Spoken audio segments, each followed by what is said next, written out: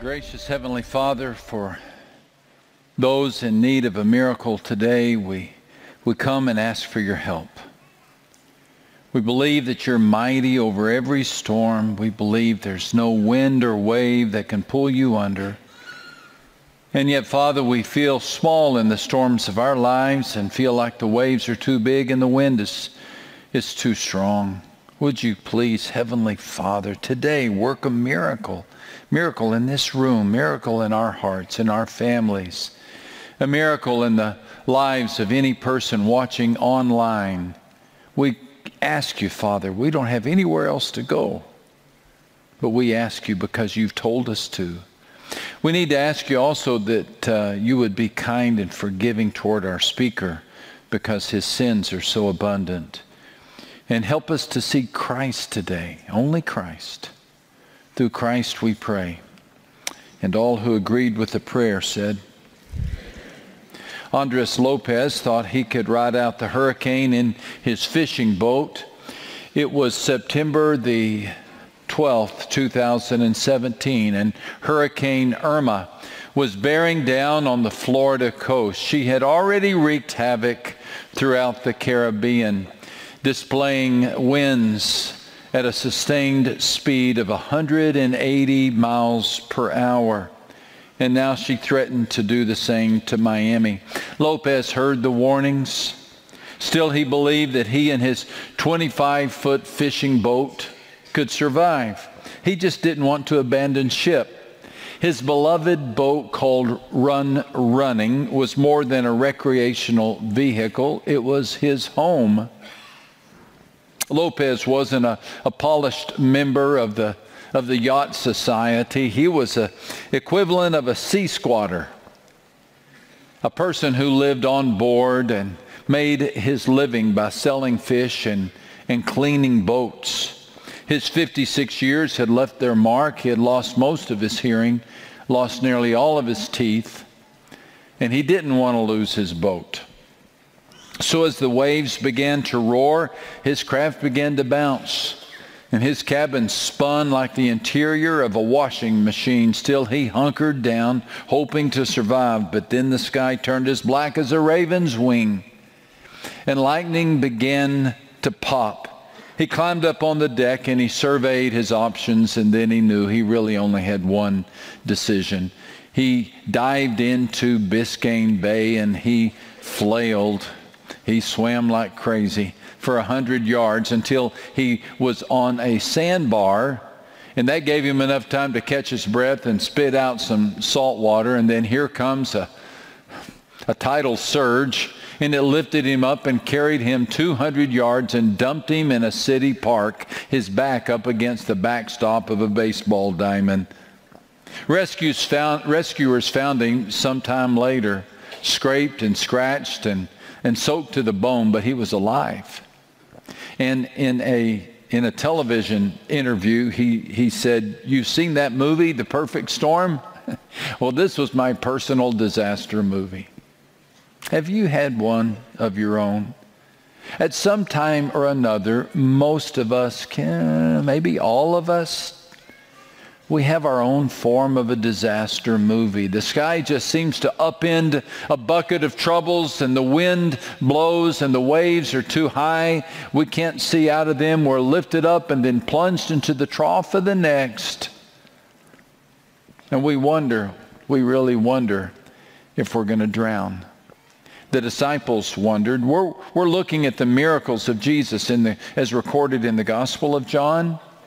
And this week takes us to the Sea of Galilee.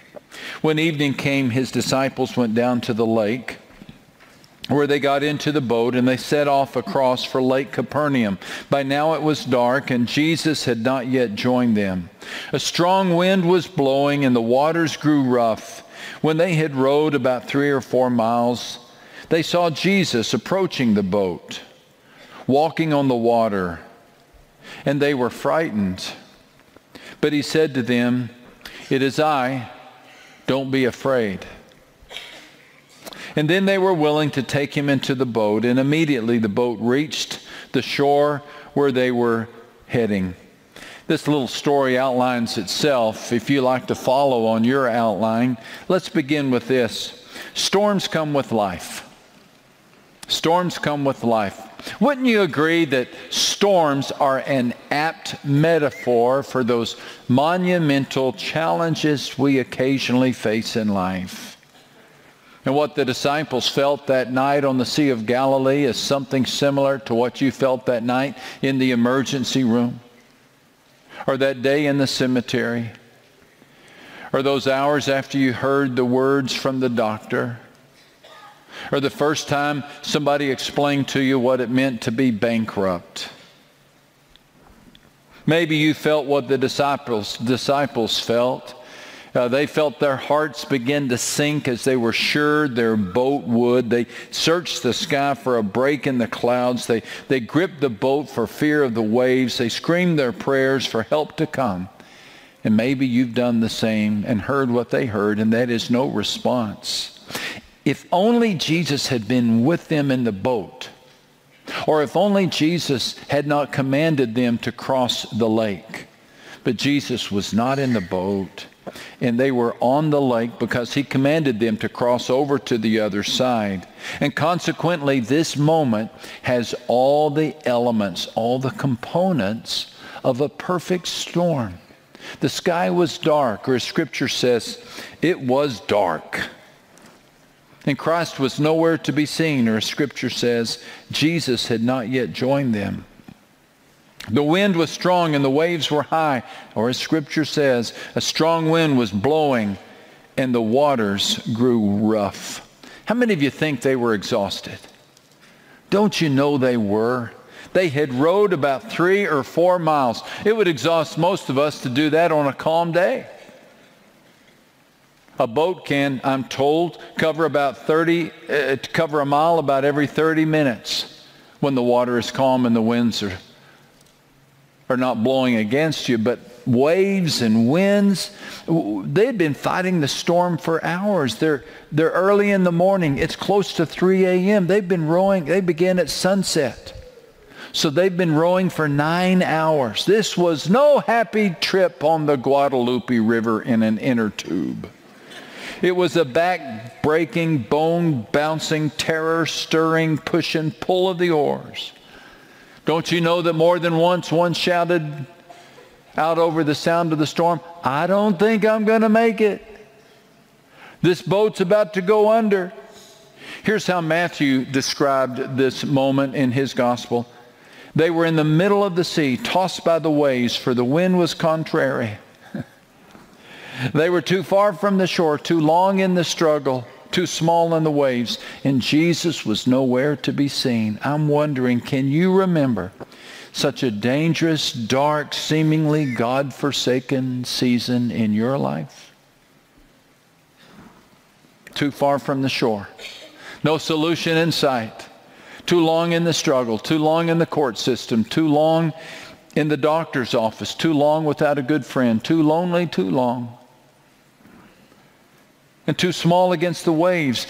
The storm controlled the disciples. Sometimes storms come into our world and we just don't have any control over them. We cannot control the economy. We cannot control the weather.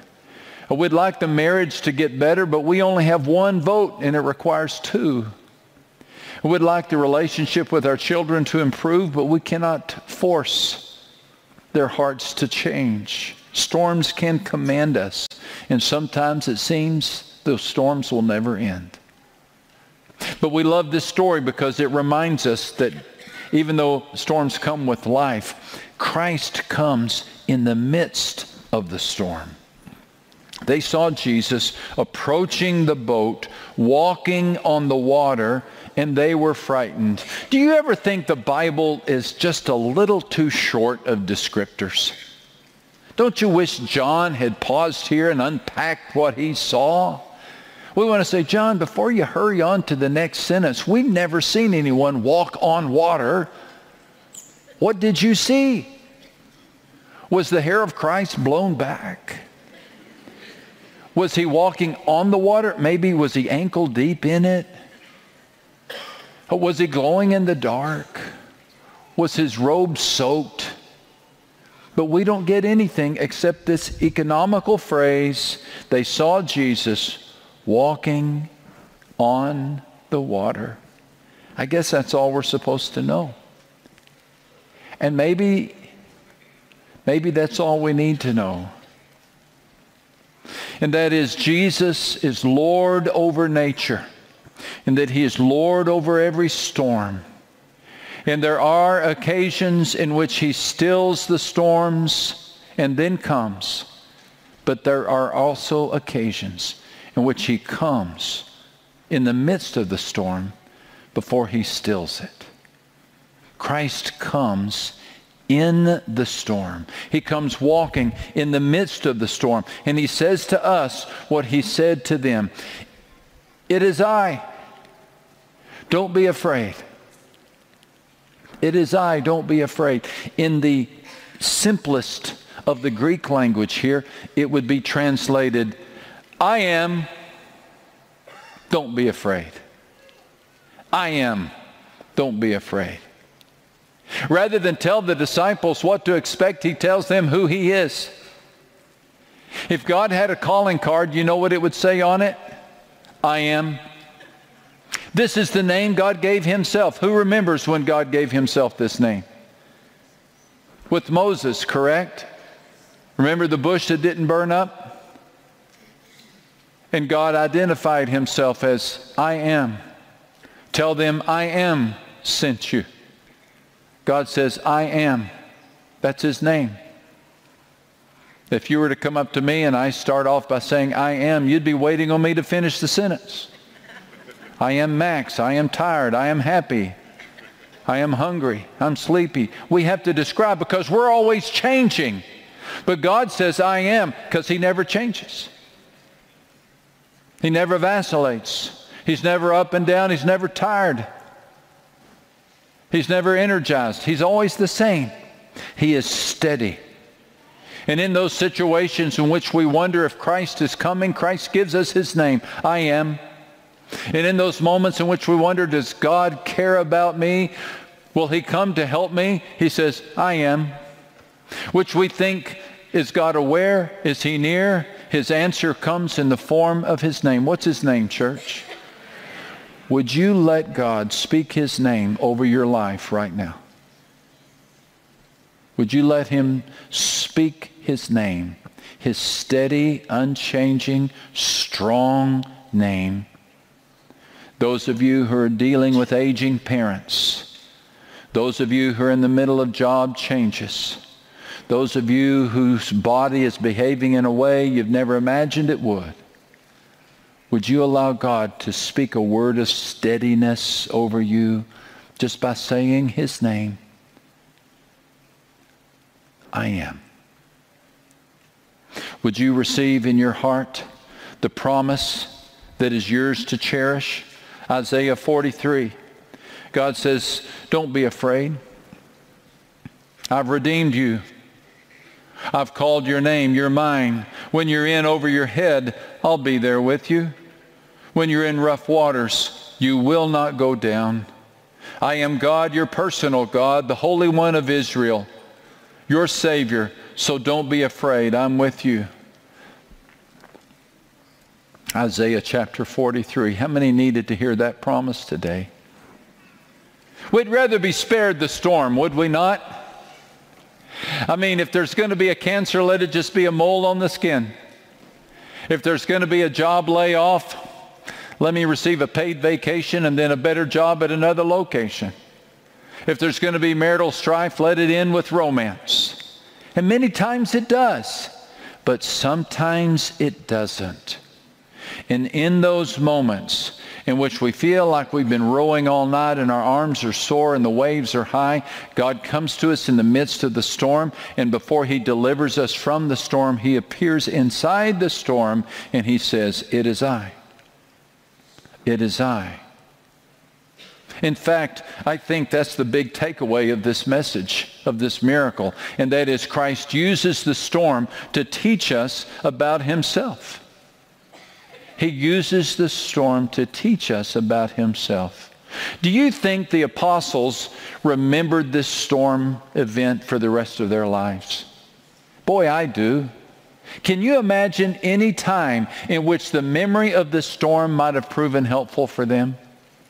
How about when Peter was thrown into prison? How about when John was isolated on the island of Patmos? How about when the disciples were scattered over the then known world, going into countries they had never seen, trying to speak languages they had never studied, under the threat of persecution? Do you think they recalled this moment in which Christ came to them in the midst of the storm, and they gave themselves this self-assurance, He came then, He'll come again? Might He be doing the same with you right now?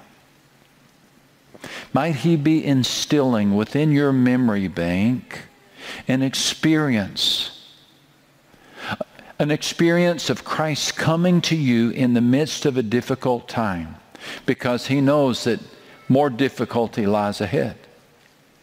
And He wants you to be able to recall, to remember, to look back and to say, you know, this is a tough time, but God got me through this before. How many of you have already done that? Is there a time in which you look back over your life and say, you know what, that experience back in middle school, I didn't think I was going to survive, but I did. I didn't think I was going to get through it back when I was 21, but I did. I didn't think I was going to make it there in my early 30s, but I did. And God instills in our memory banks these experiences that are truly more profound than anything we can read in a book, so that not only do we have courage, we also have courage to share. Might it be that God is equipping you with a challenging moment because He knows someday your children will have a similar moment, and He wants you, mom and dad, to be able to say, oh, honey, let me tell you about when that happened to me. But let me tell you how God is faithful. Have you already had that happen in your life? Where you have a personal testimony that you can give, where God brings you face to face with somebody who is facing now what you faced then? Might it be that the purpose of this challenge is just to give you a story to share about how God got you through it? The psalmist came to a similar conclusion. In Psalm 119, in verse 71, he said, "It is good for me that I have been afflicted, that I may learn your statutes." How many times do you visit somebody in the hospital and they say, "It's good for me that I'm in the hospital"?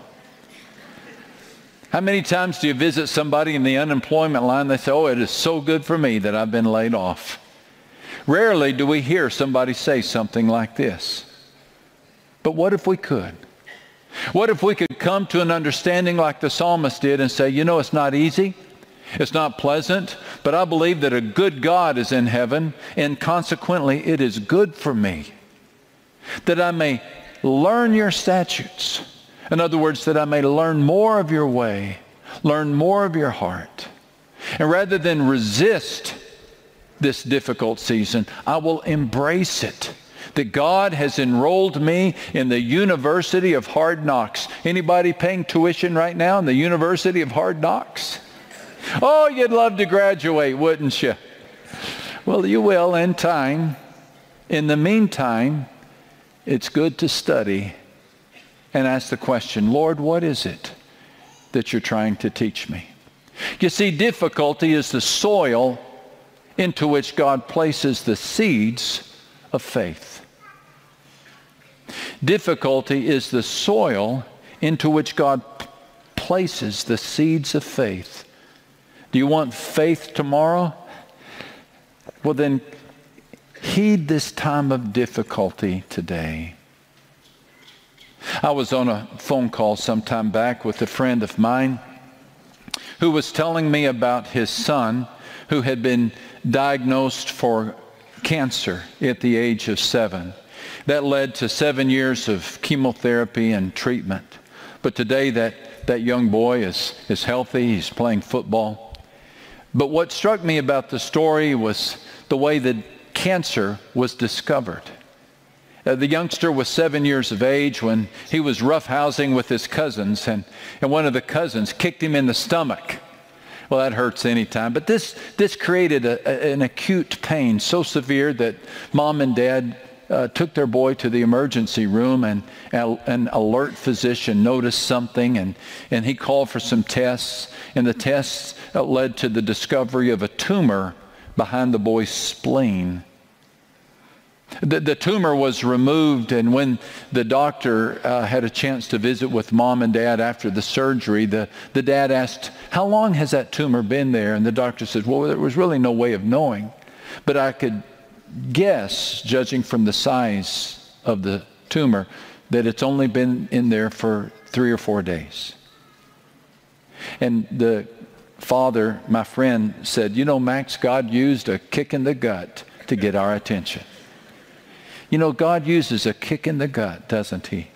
Oh, wouldn't we prefer the miracles in which suddenly food appears out of the basket that Jesus has, or suddenly that water becomes wine?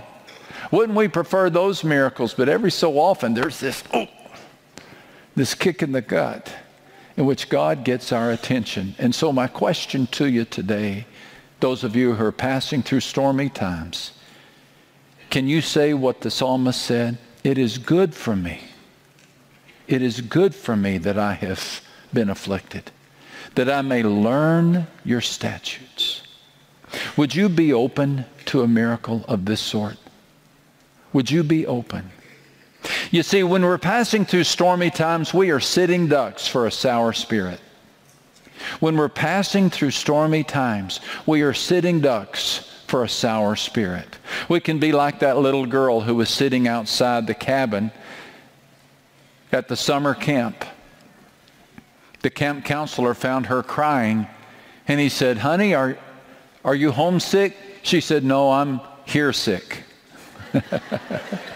We can develop a case of here sickness, and we're just sick of being here. Well, don't give in to that. Don't give in to that sour spirit. Don't give in to that attitude of ingratitude. Rather, be open to a miracle. Be open to the possibility that God is using this to equip you, to prepare you, to give you what you need today, because he knows of the challenges you're going to face tomorrow. Just this week, I signed a letter of recommendation for one of our young members. David Mara is 24 years old, an outstanding young man, applying for medical school. He's volunteered at Santa Rosa Hospital for 2,000 hours. He just spent 5 months in his native Romania volunteering with orphans and people in poverty. He went to college on a golf scholarship. He's really a model young man. But to hear his story, he would tell you that it all began with a tragedy. It all began with a kick in the gut. He was only 6 years of age when he was incorrectly treated in Romania for an upper respiratory infection. He suffered penicillin-induced anaphylactic shock, and he nearly died. That's when his parents kicked into gear, and they did everything they could to save their son. They ended up in the United States at the Children's Hospital of Chicago. It was there that David not only found his health, but he also found the early semblance of a call. As he says, "To this day, I remember the security I felt in the care of health professionals, and I want to provide the same for others." Could it be that kick in the gut will be used by God to create a fine physician that will bring care and kindness to others? And it all began with a storm. Could it be this storm you're passing through is a time for you to appreciate the storm, to listen in the storm, and to learn in the storm, and to say like the psalmist, "It is good for me that I have been afflicted, that I may learn of your statutes." Be open to a miracle. And, this is important, be a part of this miracle. What is God wanting you to learn? Rather than shutting down and closing your ears, open your ears and stand up and say, "Okay, Lord, I'm listening. You got my attention. What are you trying to show me? Are you trying to teach me about your character? Are you trying to display your ability? Are you wanting to develop my faith? What are you trying to show me? You know, the disciples learned that when Jesus gets in the boat, everything changes. I love this statement from a commentary written by Matthew Henry well over 100 years ago. Regarding this verse, he wrote, "Though the night be dark and the wind high, we may comfort ourselves with this: we shall be at the shore shortly and are nearer to it than we think." You see, this is what the disciples learned. They learned that once Jesus got into the boat, everything changed. Remember the way the story ends? So they gladly took him aboard, and at once the boat reached the shore they were making for. You know, your part and my part is simply this: invite Jesus into the boat. Invite Jesus into the boat. Don't give in to short-term solutions for long-term problems. Don't try to drink this away, spin this away. Don't take it out on everybody that you see. Just ask Jesus, Jesus, come into this problem. Come into this struggle with me. It could very well be that the presence of Christ in the boat will change everything, and you will experience what the disciples experienced. I mean, you'll be at the shore before you have time to wipe the rain off your face. But then again, it may take some time. But what we do know is this: storm will not last forever. And when Jesus is in the boat with you, everything changes. Yes, keep rowing, keep bailing, keep doing your part. But realize that you don't have what it takes, but Christ does. Make sure you invite him into the boat. Will you do that? Amen. Thank you, Father. Thank you for this story that tells us how you come in the storms. For Father, there are many in this storm, and we ask that you help us as we wait on your presence. Through Christ we pray.